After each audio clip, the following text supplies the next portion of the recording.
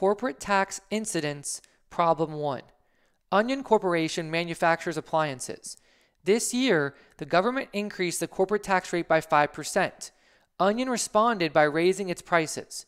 Customer demand remained steady. Therefore, Onion's before-tax profits remained constant. Who bears the incidence of the increase in Onion's corporate tax? How would your answer change if Onion did not raise prices, resulting in a decline in its after-tax profits and a drop in the market price of its stock? This problem is actually really straightforward and a really conceptual, definitional type question. It's just to make you think about ultimately who pays tax in our society. So we've got the corporation manufacturers, and manufacturing corporations are the best ones to use. So if the government's increasing the corporate tax rate by 5% and the demand stays the same, customer demand remains the same. So they're going to continue to, even though prices are going to go up, because as you know, when a business, when costs go up, then obviously the prices, usually when it comes to economics, almost always what happens to the prices, they get reflected in the product through supply, demand, through the curve and whatnot, and those items, so that the business can stay afloat in terms of what's going on. Now, you can shift the demand and supply curve, but here it says that they remain steady. Customer demand remains steady, okay? And because it responded by raising its prices. So again, this is really a no-brainer. So the before tax profits, even before the 5%, remain the same. So who bears the incidence? And the incidence means ultimately who bears the cost of this tax. Obviously, Onion Corporation is a C corporation. Again, nothing here S corporation. So Onion Corporation has to pay tax, and then the shareholders have to pay tax on distributions, all that good stuff, and the owners are paying the tax by the corporation by through the market price and all those things of the stock. But who bears the incidence? The incidence means in the end of the day.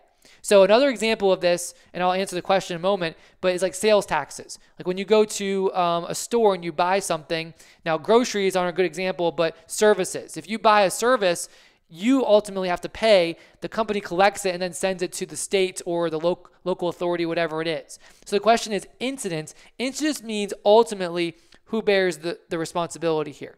So you kind of just have to read the facts, and it says that basically it raised the prices to adjust for the 5% tax. So, and the demand stays the same. So who bears the incidence on the increase in the Onion's corporate tax, the 5%? That's going to be Onion's customers. So the customers of the corporation ultimately are the ones that bear the cost. And this happens mostly in our society. When tax rates rise, usually what happens, and especially, obviously, so there's different policy elements in tax. There's what we call administrative concern, where we look at the simplicity, I should say, of taxes, administering them by the IRS, and also the ability for taxpayers to easily be able to complete their taxes, fill out tax returns and understand the law. That's a huge issue, huge area. We could probably spend a whole, hour talking about that. There's also equity or fairness, which you look at different taxpayers in different situations. Like for example, if you have a taxpayer with children and you have a taxpayer that does not have children, right? A married couple with children versus without children, maybe certain things are taxed a different way. And we ask, okay, well, is that fair or is it not fair? Or maybe you look at like different careers, different paths. You look at things like someone owning a home versus renting a home, even though, they might be in a similar economic situation. Just because they rent versus own, there might be different tax benefits. We think about things like that. The last thing is about efficiency, which deals with economics. And it goes to this. There are certain products that if the price shifts, elasticity and inelastic items, right? If it's inelastic, then a price change isn't really going to be as big of a deal. So if this manufactured appliance is so important that it has inelastic demand that the prices don't really change, ultimately, the tax rates are going to ultimately go to the customer. So the customers of Onion Corporation, they are the ones here that bear the incidence in this specific example, not the shareholders, not the corporation, not the employees. Now, you can argue that that at first, they're the ones that bear that cost, right? Because the corporation has to pay tax on it and, through the tax return. And the shareholders, of course, that might change something about their price, the stock or something like that. But ultimately, it goes to the customers of Onion Corporation because, again, the prices are increasing, okay? And the idea there is that prices are going up, demand stays the same, then the tax return you should have a higher sales number, right? And tax number is higher, so then it should have, again, the same before tax profit. So when you think of it that way, it really is the customer. If it's the same before tax profits, that means taxes aren't really going to change. And you're thinking like, well, yeah, it affects the corporation, right? Or it could affect the stock price, things like that. Because when tax rates do rise, there has been, known changes in stock prices and things like that over time. That has been shown. So you might be making that argument. Oh yeah, when the 5% corporate tax rate goes up, but remember, they're going to be generating more income in their business, and yeah, but they still have the same, before the tax increase profit. So just keep that in mind. So ultimately, the customers of Onion Corporation, that's the answer for this one. Another variation, let's consider that one. How would your answer change if Onion did not raise prices? So what if they did not raise the prices? Okay, they did not raise the prices, resulting in a decline in its after-tax profits and a drop in the market price of its stock. So now it really does.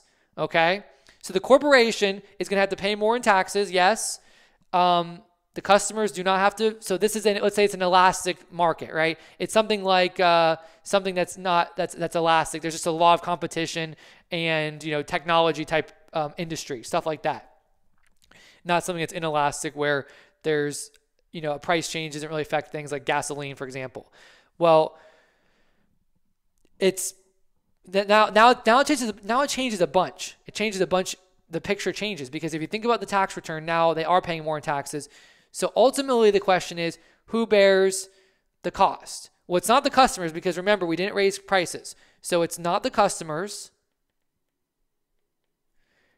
So that leads us to it's the corporation or the shareholders. So what do you think? The corporation or shareholders? It's going to be the shareholders. Because again, incidence is all about ultimately who bears. Ultimate party that bears responsibility for that. Ultimate responsibility is incidence.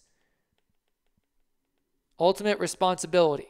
So that's going to be the shareholders in this case.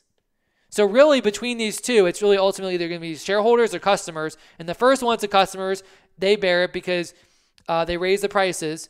If you don't raise the prices and then you have declining profits and market price, then it's going to be the shareholders of the corporation, of Onion Corporation here.